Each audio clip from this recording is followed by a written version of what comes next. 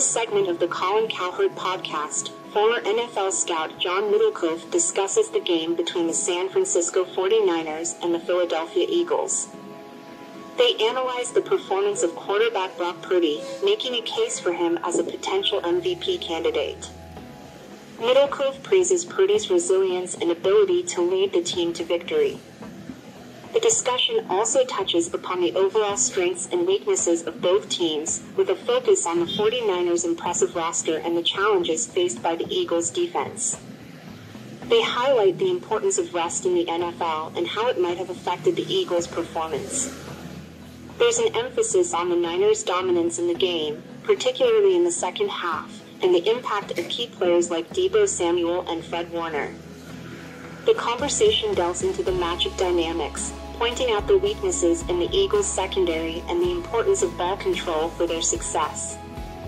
The hosts express concerns about the Eagles' roster, particularly in the secondary, and discuss the upcoming crucial game against the Dallas Cowboys.